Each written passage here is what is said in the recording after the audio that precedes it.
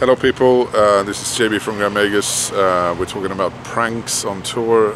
We did a tour with Motorhead in 2011, I think it was, or maybe 2010. They love to play tricks on us, mainly involving stink bombs.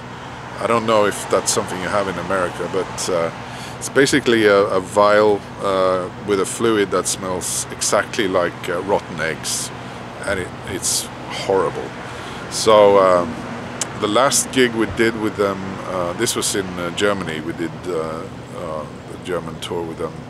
They put stink bombs underneath the kick drum pedal of our drummer. So the first kick on the kick drum, it just released this extremely unpleasant odor all across the stage, and then they proceeded with they had like a dressing up thing where Phil Campbell was dressed in like a jester's suit, or at least a jester suit's pants, and Lemmy was wearing like a hunchback outfit, and they came on stage on our last song, walked around a bit, and then proceeded to take apart the drummer's kit, our drummer's kit, piece by piece.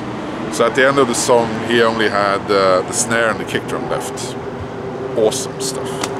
That whole night was just filled with mischief, you know.